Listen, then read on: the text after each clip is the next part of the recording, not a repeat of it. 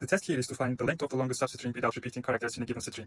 To achieve this in an efficient way, we use a sliding window technique along with a hash map to track the positions of characters we encounter. We initialize two variables, longest. This will store the length of the longest substring found so far. Initially, it is set to 0, left. This represents the left boundary of our sliding window. It is also set to 0 at the start. We declare a hash map, char map that will store characters as keys and their most recent index in the string as values. This helps us track where each character was last seen. We use a for loop to iterate through the string using the variable right as the index. The loop runs from 0 to s.length minus 1. This right variable represents the right boundary of the sliding window. We extract the character at the current index, right, and store it in the variable current char.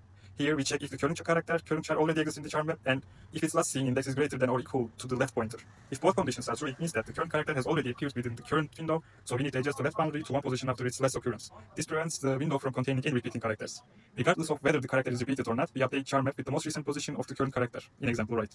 Now we calculate the length of the current window by subtracting left from right and adding 1, since indices starts from 0. We use met.max to update the longest if the current window